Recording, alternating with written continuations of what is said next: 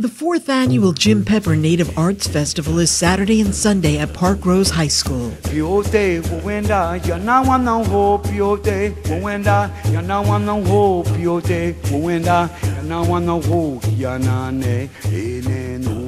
This is a free community building celebration and a tribute to Jim Pepper, a contemporary Native American jazz musician who attended Parkrose High School.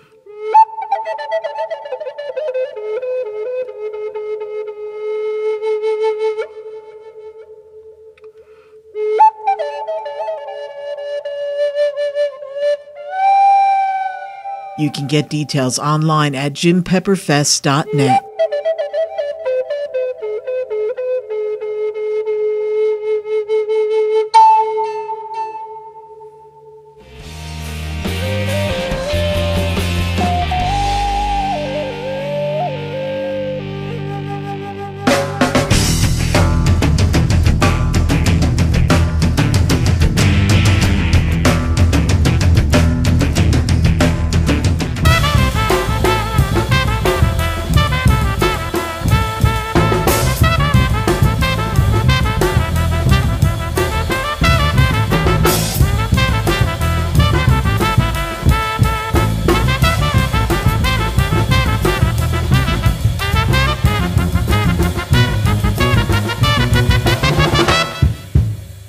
Staring at the sunset, headed westward bound. Less than a quarter mile away, time to exit now. I'm heading out and I'm coming back on a separate route with my luggage packed. Left my town for the love of rap. Cruising on the expressway as I'm passing you by. Steady moving through the left lane on the passenger side. Always on the clutch, don't need for manual drive. Safe travel through that avenue, reach the travelers.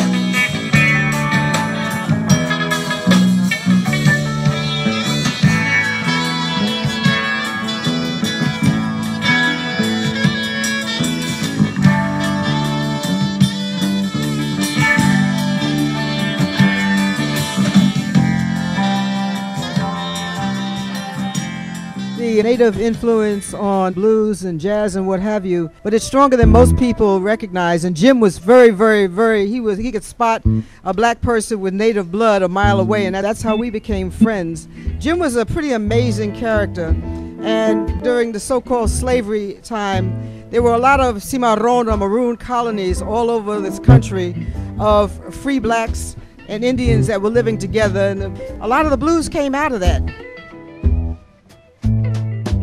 They came on foot by car riding hope, on horseback by train on the plain. They came wearing faith, pockets full of dreams, running from cotton fields and chopping cane. They came running, knowing better was waiting, carrying their whole lives in paper bags, carrying guitars on their back, sacks full of tall tales and blue songs of a home they knew they'd always miss. Slater blues.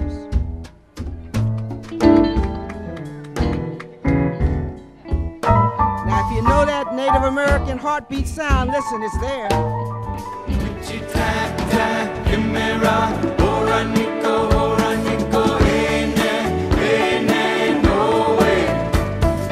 All the spirit feelings ringing round my head makes me feel glad that I'm not dead.